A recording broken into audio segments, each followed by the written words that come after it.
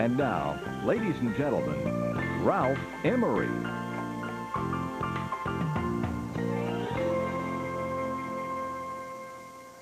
Yes. Hello, everybody from Nashville. My name is Ralph Emery, and we are here live with a man I have known for about 50 years. I want to welcome the thin man from West Plains, Missouri, Porter Wagoner. Thank you, Ralph. Howdy, buddy. How are you? Nice to see you, Porter. Thank you very much. I have really looked forward to your being on this show. Well, I'm looking forward to it, too. I'd love to be with you. You know, on this network, RFD, they still show the Porter Wagoner Show. Yes. Let's talk about that. Well, that's the show that I did several years ago, and you know what? It still looks good. That show started in 1960, I believe. It did, yes. Yeah. How did they happen to pick you? Well, they were looking at acts that was on the Grand Ole Opry at that time. Bill, the guy that... At Showbiz? Yes. And Bill Graham. Bill Graham was a brilliant man, I felt like, and he came out, met me in the alley one night out behind the Opera House and introduced himself, and he said, I've been looking at you on the Grand Ole Opry, been watching you for a few weeks, and said, I kind of like your act, I like what you're about. And he said, I think you could really sell product, and what do you think about doing a television show? And that really kind of sent me in a state of shock. I said, well, I hadn't been thinking about it because I didn't have no idea of doing one right now. And he just proceeded to tell me that he was going to audition people the following week. And he mentioned some of the acts that he was going to audition was people from the Grand Ole Opry. And I went out and did an audition for him on Monday. And from what I understand, he didn't audition nobody else. He just liked me, and he hired me right on the spot. Now, At this point, you've got to put together a show. yes. And I read that you followed the designs that Roy Acuff had put in his band. I did. I told him that I'd like to have a show with a comedian. I'd like to have a girl singer. And he said that'd be no problem at all. He would want that too. And so I had an idea about Norma Jean. I had met her, had been on tour with her, and she was hired for the first year, and he wanted me to hire the people that I wanted to have on the show, and I decided to hire Speck. Speck Rhodes. Yeah, because Speck had a lot of material and was really a funny guy, I thought, and I liked him as a person very well. He's the guy that talks to Sadie on the telephone. Yes, and he really fit in well with the show. He was just a super guy to work with too, and I had seen him when I was a little boy at my hometown, West Plains, Missouri. How long did Norma Jean stay with you? Well, she stayed till Dolly came on the show, which was 1973, I believe, or somewhere in there. You sure it wasn't about 1967? 67. Now, no, I'm not sure at all. Porter, I want you to watch the screen for a living piece of history. All right. Right now, I want you to meet the little lady on our show. You know, Miss Norma Jean, that's been with us for many, many years, had to leave our show because we work so much on the road and do so many TV shows to kind of have a little time at home for our personal life. And I looked at a long time and thought of many, many folks that we all liked and thought that you would like. And here's a little gal that I know you're going to really learn to love because she's a fine singer and one of the finest little gals that I've ever met. Let's give her a great big welcome as she sings a song that she had a big hit on called Dumb Blonde. She ain't no dumb blonde, though. Pretty Miss Dolly Parton. How about it?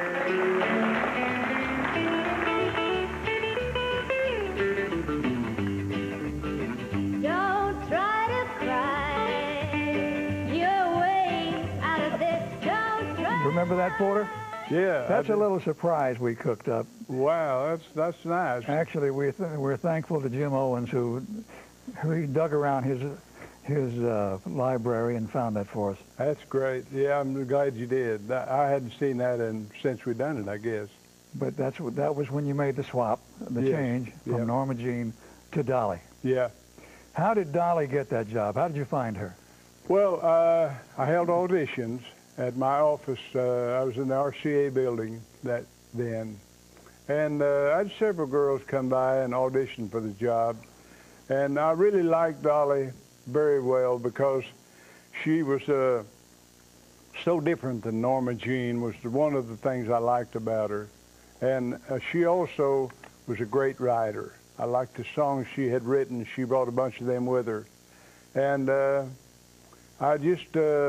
she sold me on herself the first day she was there. And I just almost hired her on the spot. I told her she had the job, you know, as far as I was concerned, unless I changed my mind. But Had you seen her work before she came to see you? I hadn't. I had never seen her act before. And she had been in town for a little while with Fred Foster had a record label, Monument. Yes. And of course, I wanted her to be on RCA Victor so I could record with her, whoever I hired. And I really liked her singing too, and I could sing with her pretty well, I felt like. And we talked about that too. And she was just, boy, knocked me out as a singer, and her songwriting especially. But everything didn't go according to your plan at first, because Dolly told me that the first time she went on the road with you in Louisiana, she got booed. Well, actually, it was in Virginia. Oh, was it? Yeah, and she did get booed, yeah, because one of the reasons for it was she talked so fast they couldn't understand what she was saying. And another reason was they was wanting to see Norma Jean. And, of course, Norma wasn't there and wasn't going to be there anymore with my show. And I tried to explain that when I introduced Dolly. But it really was heartbreaking for her, and it really... But you did a very smart thing. Well...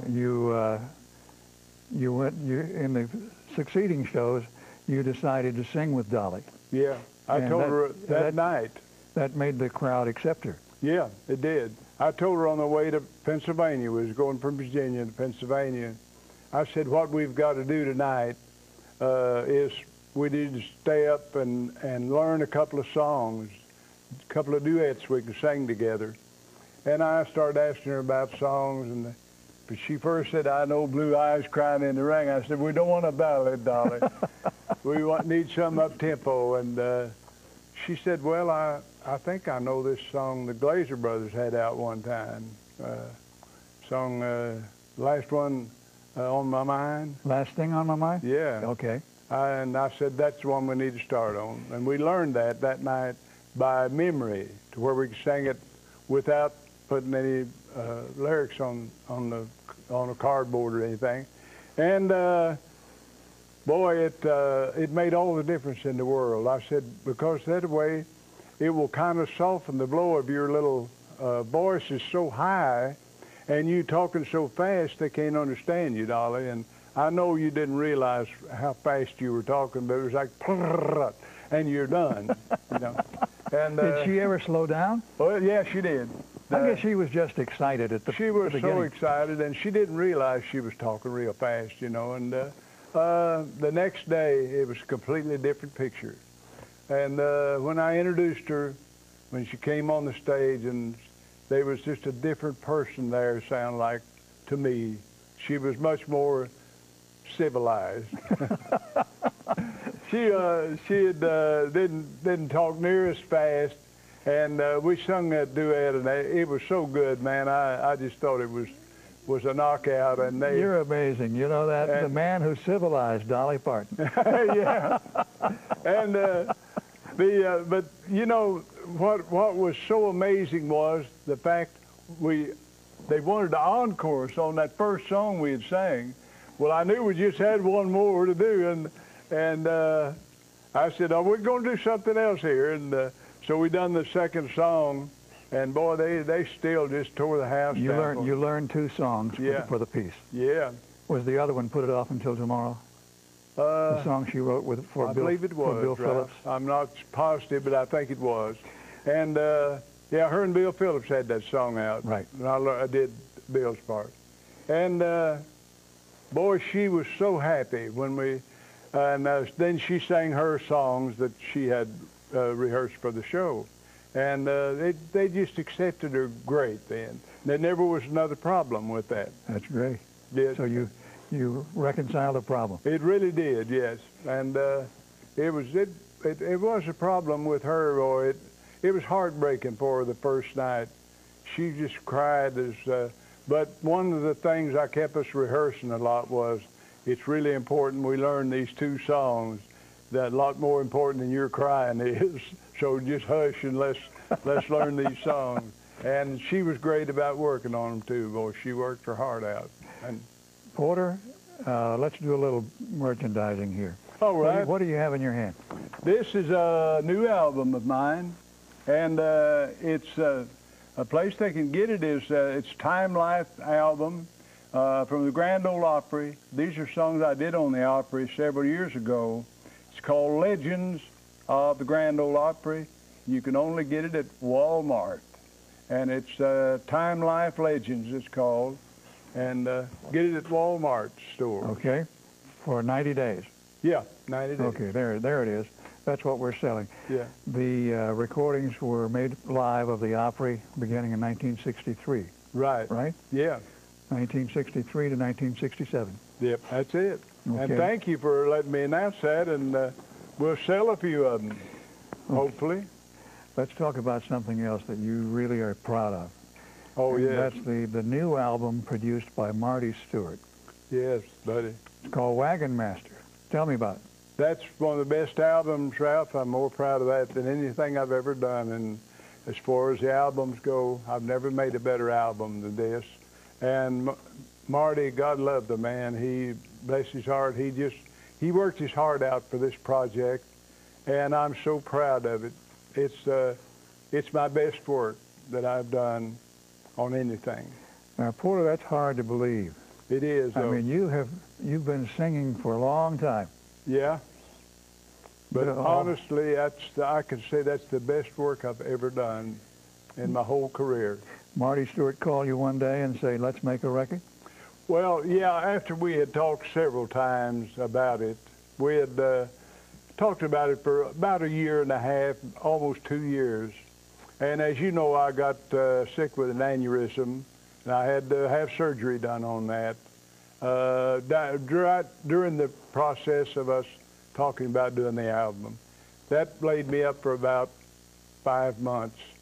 And of course, he and I kept in contact with each other while I was in the hospital. First thing when I went home, why, he said, I want us to get together as soon as you feel like it, as soon as you're able to sing a little. He said, and we'll get you to singing better. And we did. We'd work with just he and I and a couple of guitars, and we sat on. I had a couple of stools down at home in my basement, and we'd sit there and pick for a little bit till I'd start getting tired, and then I'd tell him, and we'd stop, and I'd go rest. Well, it's called Wagon Master, and I've heard it, and I recommend it to you, my friends. Porter says it's his best work. It really is. It honestly is. You wouldn't lie to me, would you, Porter? No, I would not. No. And you've heard some good records of mine. Yes, I have. You know, you used to play I Thought I Heard You Call My Name on the radio, buddy, and that's a great song, too. But Porter, you've had a great career, and you've made some great records. Well, thank you. Let me take a little break here. We're talking to Porter Wagoner. We'll be right back.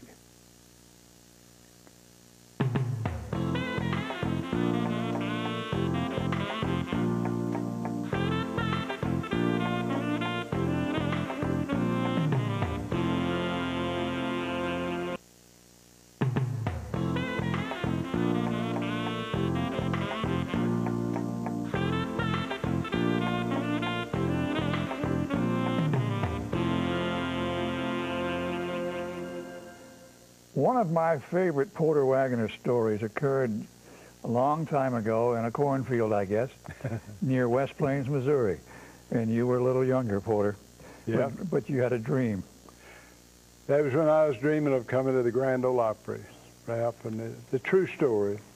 I was plowing corn, busting the middles out of cornfield we had. And it was in July, and boy, it was hot.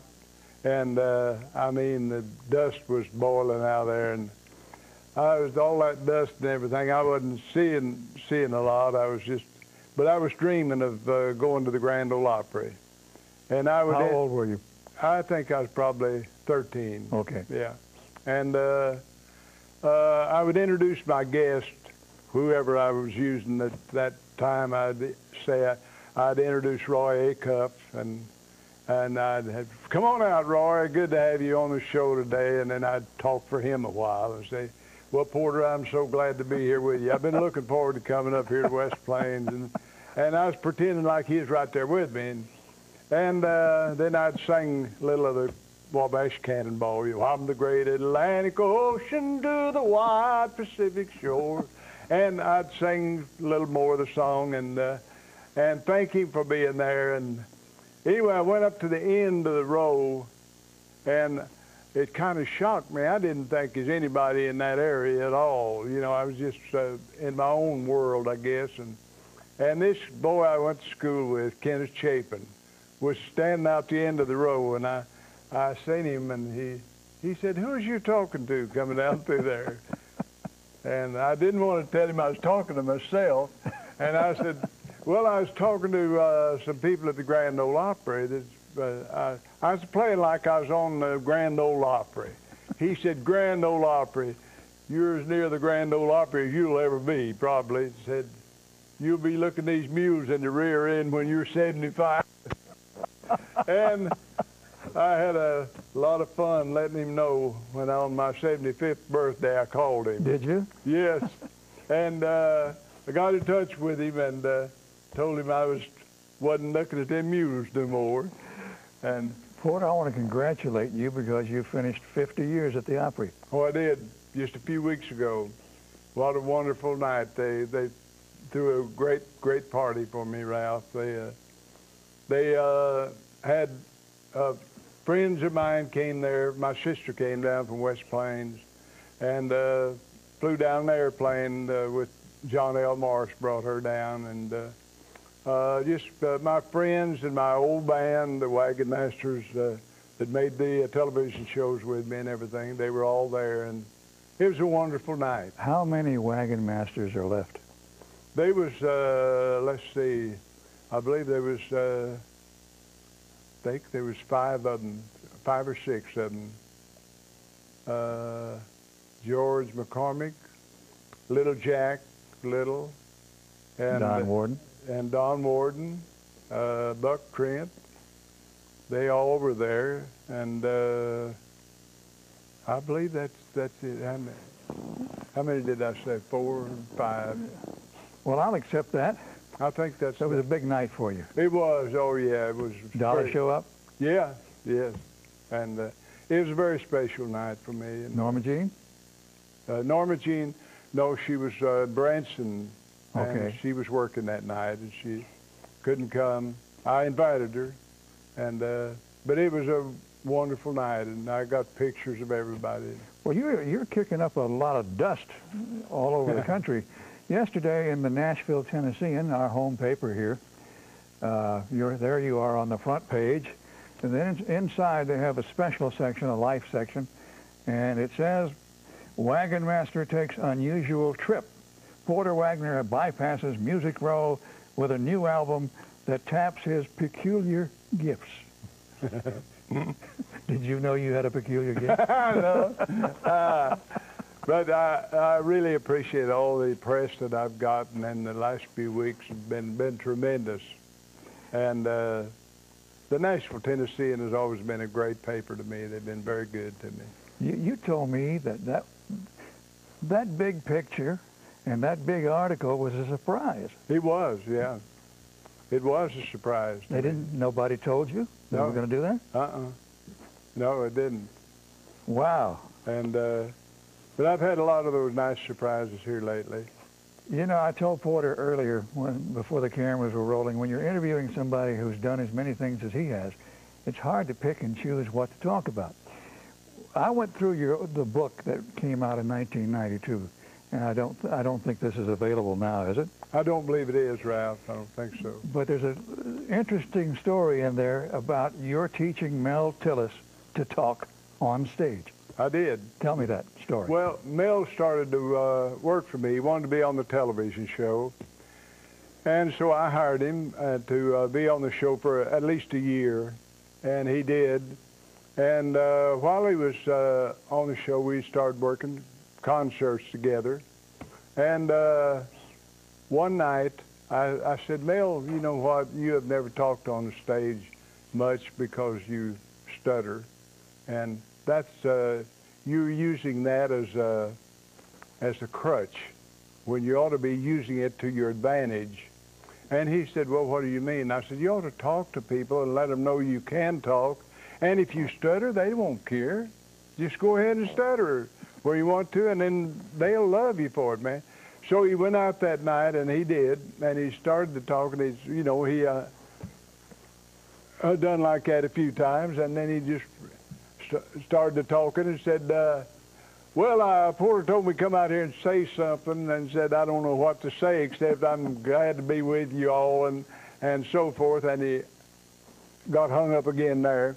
Well, people just, they loved it, you know, and he went on and then he sung another song, and when he got done, and time for him to come off, they just wouldn't let him come off the stage. And I said, well, now the first thing you've got to learn to do is get off when it's time.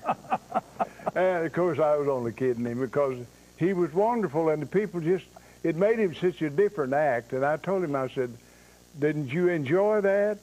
He said, yes, I did. He said, I enjoyed it. I said, well, that's going to be a part of your act.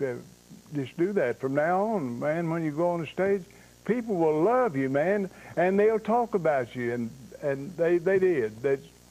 That was actually the first time that he'd done it on stage.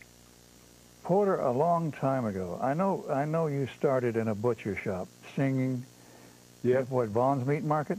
Yeah. West Plains? Right. And KWPM, right? That's exactly right. But I don't know where to put Smiley Burnett in your story.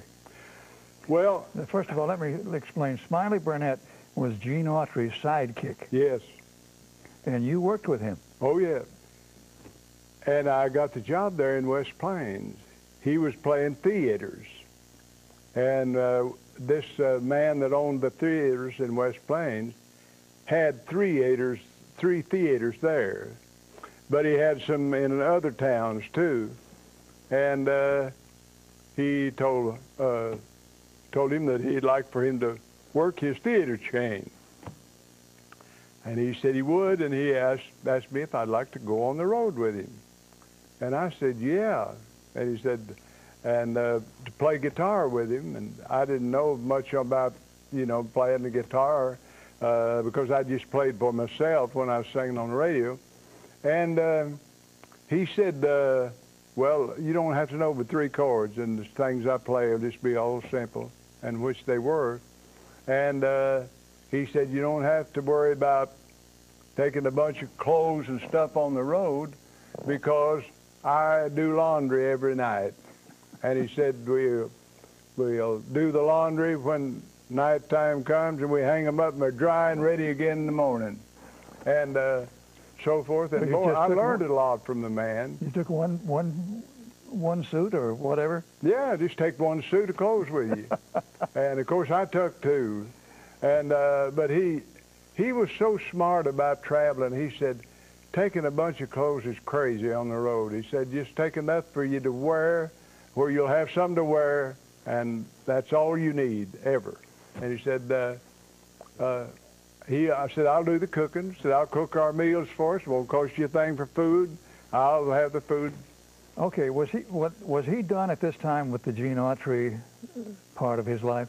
No, he still was doing movies with Gene. Did you get to meet Gene? Yes, I did, yeah. And I asked him a lot about Gene, and he told me some stories about how he come to write songs for Gene Autry. I asked him, I knew he had written Riding Down the Canyon, Right. To Watch the Sun Go Down. And he said, well, Gene told me if I got my job by writing that song. And I said, well, what do you mean? And he said, well, he told me one night, he said, if you write me a song about this canyon here, if I like it, I'll give you a job. And Well, that's a lot of pressure. yeah. And he said, I wrote Riding Down the Canyon that night and sung it for him the next morning. He said, you've got the job. It became a big hit for Gene Autry. Oh, it did, absolutely. And he said that's just exactly how it happened. And How long did you work for him? I worked about 2 weeks. And then back to the butcher shop? Yeah, yep. Let's see, Porter, in West Plains, then, or up at Springfield, up the road, you went to work for KWTO. Yeah, yeah. Were you on the Ozark Jubilee? Yes, I was there when the Ozark Jubilee started. I made a lot of trips to Nashville with Cy Simon. Let me ask you a question. All right. Do you have any money on you? Yeah, Did you walk in here with money? not much. Because in your book it says that you noticed that Red Foley never carried money, and because Red Foley didn't carry money, you make it a habit not to carry any money. Well, Is that true? no, that's not true, really. Because I was going to ask for a little loan while you were here. I might ought to scratch up a few dollars for you. Well, I appreciate that. Well- but that came out of your book. Oh, did it? Yes, What? it did. I don't know where you got that story at. We're going to go to a break here, and after this break, we're going to let you folks at home call and talk to Porter Wagoner at 1-866-547-9696 right after this.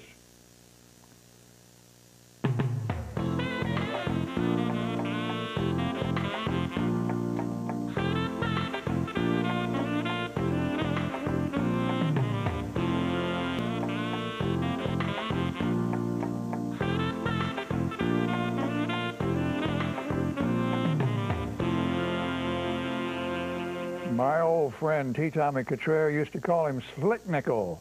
Porter Wagoner is our guest, and we're going to go to the phones now. And I see that we have John down in Florida, Porter. So, John, how are you? I'm fine, Ralph. Congratulations on this program. I really enjoy it. Thank you. And hello, Porter. It's good to see you on TV again, buddy. Well, thank you very much. It's great to be here with my friend Ralph.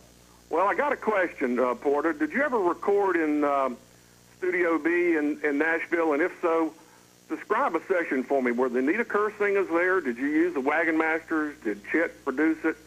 What was it like? Well, it was Chet did produce some things for me on the in the Studio B. However, Chet never did record a hit for me, and so one year he was going to England, and he told me, he said, I want you to pick some songs you'd like to record and the musicians you'd like to play on them, and while I'm gone, get in Studio B and do it. And he said that we'll see how it works out. If it works out good, we might just have you do that from now on down the road. So when he went to England with Jim Reeves, why, I did that. And I had 3 hits out of the album I cut. One of them was Misery Loves Company, the other one was Old Love Letters, and the other one was Sugarfoot Rag. Okay, John? Kerr sing with? But, I didn't catch the last remark. He mentioned the Anita Kerr singers. Did you use them? yeah, I did for a little while, and they wasn't on this particular project, though. Okay. Let's go to New York somewhere. Bob, where are you? I'm in upstate New York, just outside of Cortland. All right. What's on your mind? Well, I'd like to welcome you back to the air. Thank you. I met you at the Nashville Now show years ago. Well, thank you. And also, I got to work with Porter and met him a couple other times at Opryland, and I worked with him at the Cortland Country Music Park years ago, and I just want to say that he was very nice, a pure country gentleman, and I really appreciate what he's done for country music over the last 50 or so years. Bob, you got a question? No, I just wanted to wish him health and good luck, and again, I wanted to say he was such a gentleman to me and my wife, and we really appreciate him in country music. We sure do. Bob, thank you very much. Okay, I want to mention along the way that at the Porter Wagoner website. All right. What is it? It's gospel, a lot of gospel records on www.porterwagner.com. Yeah, and you have a gospel album, Gospel 2000? Yes. 2007, I'm sorry. Yeah. And then you have Porter Wagoner 20 all-time greatest hits. Yeah. Are these re-recorded? Yes. Okay. And that is my newest gospel album, that other one is. Okay. And they can get everything back from 1964 up to... on the greatest hits album? Yeah. Yeah. Okay. Let's go to Texas. Janice is there, I think. Yes. Janice, say hi to us. Hi there. How are y'all doing? Fine. I was basically wanting to call and let Ralph know how much we're enjoying this program, and I want Porter to know that we've loved him for years and years and years. He's one of my favorites, and he was coming to the Rutherford Opry down here about 5 years ago, and we had our tickets and was all excited about it, and he got sick and wasn't able to make it, and I'm hoping that one day I get to see him in person and get a picture with him. You said all that without taking a breath. Well, she said to be fast. I didn't have a question, but I thought of one while I was waiting. But since all these shows have come back on RFD TV, all the old Porter Wagoner shows, we were watching George Jones, and he had two little boys with him, and Porter said they were George's little sons. And they had a last name that was different than his, and I was wondering who those little boys were. You know, I wish I could remember their names, and I can't. That was a long time ago. Yeah, it was. And they weren't George's sons, though. I don't think he had anything to do with their being born on this earth. I'm pretty sure he didn't. Okay. But I do remember the ones she's talking about, but I don't remember their names. I just want you to know that we really love you, and you just keep it going, because we're all for you. Well, thank you, honey, so much for calling. Thank you, Janice. There's a guy down in Fort Worth who's he plays legendary country music on the radio on Sunday. Joe. And Joe Belinsky. I hope Joe's watching. Let's go to Mississippi now. M-I-S-S-I-S-S-I-P-P-I. Murtis. Hi, Ralph. Hi, Porter. Porter, I just wanted to ask you about Mac McGahey, your little dancing fiddle player. Yes, ma'am. Can you tell me something about him? I've not seen or heard or anything in a long, long time. Mac died about 2 years ago. Oh, honey. I'm so sorry. Well, I am too, I sweetheart. really am, Porter. He had been sick for a long time. God bless his little heart. And he was a wonderful guy. Yes, he was. And I know he's in heaven. I feel that way too, Porter. And let me tell you, it's good to see you, and I do love your recitation. Well, thank you. Your songs are so special, and you did a great job with Buck Trent now. Thank you so much. He's got the best show in Branson. Well, I think he has too. He really has. He's a very special man, and thank you so much for asking about Matt. Well, I've just wondered about him, and thank you so much for being who you are and giving us all that good country music for all this long time. I appreciate you, Porter. Thank you. And love you too, Ralph. Thank you. Okay. Ralph, this is really fun. This is great. These people love you, Porter. They do, buddy. That's just amazing. That people they still love you and I both too, and I'm so proud I got to be on your show with you too. Well, I'm tickled to death. Let's go to Ohio. Up in the Buckeye State, there is Mike, I believe. Mike, hi. Hi, how are you, Ralph? Fine, thank you. I just want to tell Porter what a fine Southern gentleman he is, how much I enjoyed him, watching him through the years. I want to know, he talked about Mac McGahey being gone. How about Speck Rhodes? Is he still around? No, Speck passed away 2.5 years ago, and he lived a long life. Speck, I believe, was 80, I'm not sure, 80-something, and he was a wonderful man. He spent a lot of years with me and the wagon masters, and every one of them was a joyful time. Okay, Mike? Okay, thank you very much. Thank you. Did they ever play tricks on him and hotwire that telephone? Oh, yes, they did. And say things to him while the tape was rolling? Oh, yeah, they would. I'd heard that. Yeah, they did. And it was really funny because he would try to get out of it, you know, and he said, somebody's on this phone. He'd be talking to Sadie. Yeah, right. And they just, his imaginary sweetheart? Yes, he would. He was a wonderful man. What'd they do? Say, get back. They used to say a lot of things to him, didn't they? Oh, yeah, they would, yeah. Down in the state of Georgia, we find Jesse. Jesse, good evening. Good evening. What's on your mind? Well, I just first wanted to tell Porter that I have been in love with him since the first time I saw him walk across the stage. Wow. All right. And that's been a few years ago. My husband and I have a little country band, and our oldest son and his wife is the other half. And we do a lot of Porter songs, and we're unable to find his older recordings down here. And I wondered where we would go to find his older albums. Well, good question. Yeah, that is a good question. And I tell you, the place that has more records of mine than anyone in Nashville is the King Record Company, King Gusto. And they will fix you up with a catalog, I'm sure, of what all they have of mine. Can they find that address at your website? Well, the website goes into their place, too. Okay. Just porterwagoner.com, www.porterwagoner.com. Do you have a computer? Oh, yes. Okay. And just call that www, period. Now, you don't say period, it's a dot. Right, .com. Jesse, I appreciate your call, honey. Well, we love you so much, and we do a lot of your duets that you did with Dolly. Well, thank you, honey. And so thank you so much.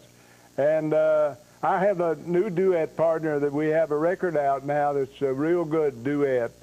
Pam Gadd is her name, and they'll send you a list of things that they have available of her and I, and she's good too. All right, that was Jesse in Georgia. That's our last call of the evening, and we'll return with part 4 of our visit with Porter Wagoner right after this.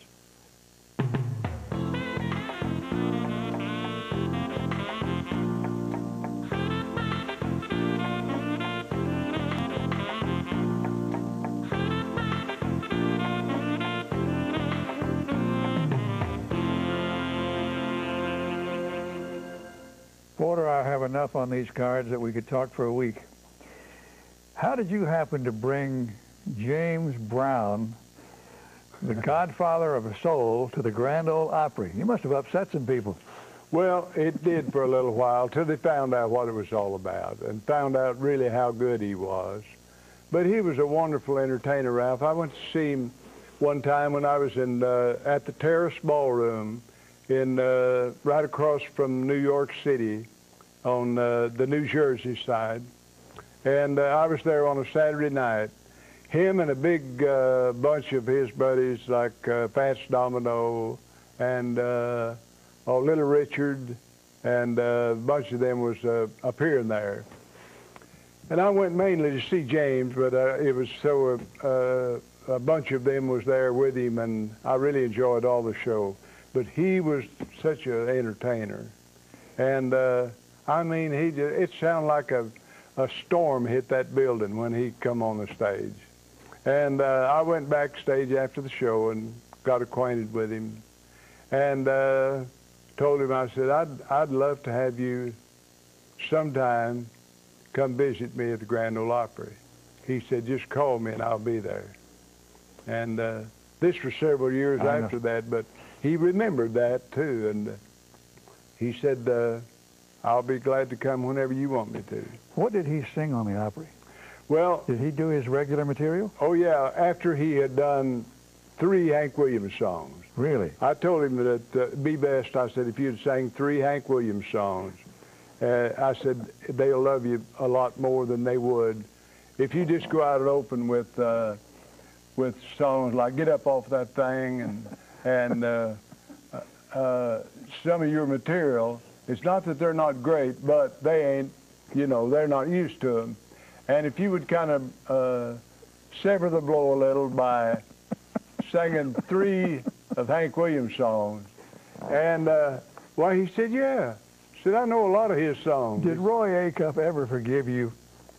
Yeah, he did.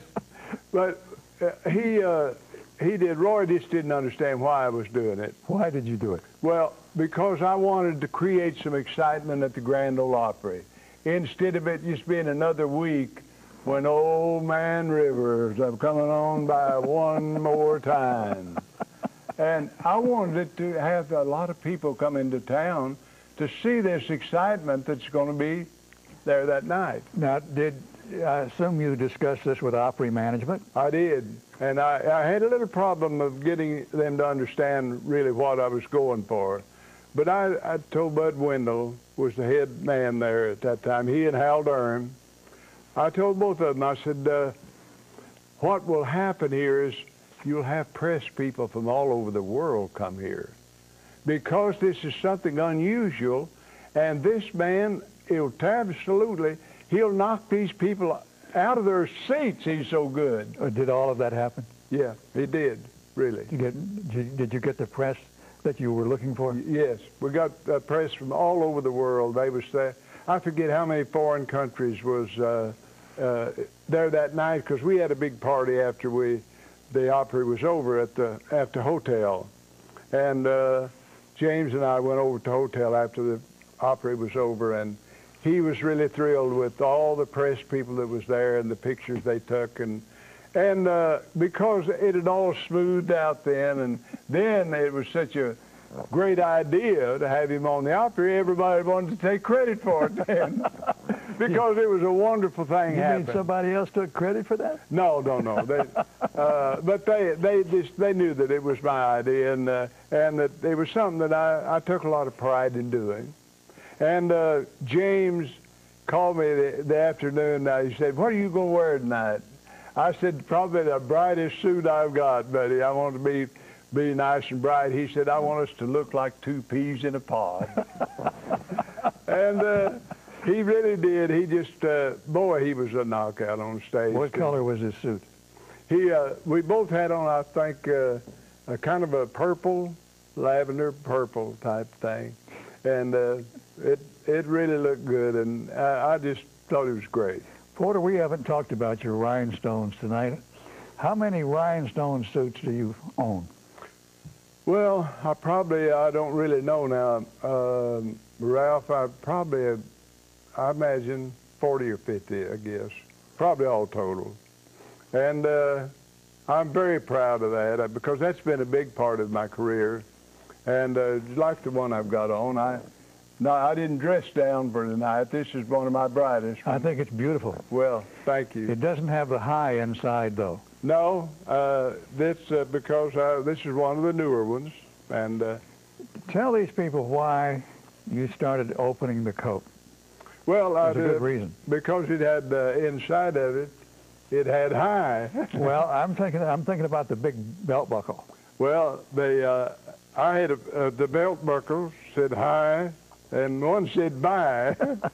I never did show it that much, but the belt buckle is one that the Wild Turkey Federation, I do a show for them almost every year. And Rob Keck and Johnny Morris, the Bass Pro Shops, they had this belt buckle made for me. How much time have we got, Jeremiah? 2 minutes. I was going to ask you about the time you wore the girdle. You remember that? Yeah. In the parade? Yeah. It was cold, wasn't it? Oh, as cold as could be, man. I was riding horseback, too. and I got off my horse. I wanted to go in and go to the bathroom before I got on the horse to ride through the whole parade, which lasted about 2 hours. And I went in, and I was at the back entrance to Tootsie's Orchid Lounge. And this old boy was standing in there, and he was about half, looked like he's more than half drunk. He's pretty drunk. And I went in and started to try to get out of this girdle to go to the men's room. And he asked me, he said, "Where did you get that suit at?" I said, "I got this out at Mr. Nudi's." He said, "Yeah, that's where I'm getting my clothes at, too." And of course, he didn't know who I was talking about. But that's what was that the Christmas parade? Yeah, it was. And it was, I just thought it'd be good for me to wear that because it helped keep me warm during the thing. But it's awful hard to go to the bathroom with it. Can you see him telling somebody that story? Oh, yeah. I'd never believe that. Oh, it was wild, man. He was a looker. Porter, we've got to wrap this up. I want to thank you for coming. And these people, I think, have made you well aware that they're so proud of you and still love you. Well, Ralph, I'm so thankful that God has blessed me with keeping me alive through some of the surgery I had, through the aneurysm and so forth. When's your birthday? 12th of August. You'll be? 80. I'll be 80. And I'm very proud of it, Ralph. God has really blessed me with having a wonderful, marvelous career and given me friends like you and making my stint at the Grand Ole Opry a wonderful experience.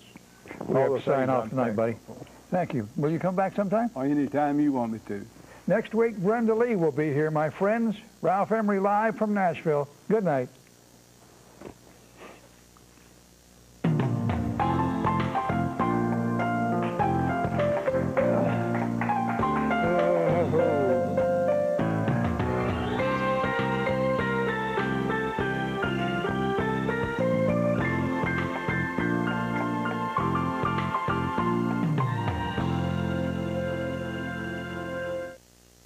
Hello, I'm John.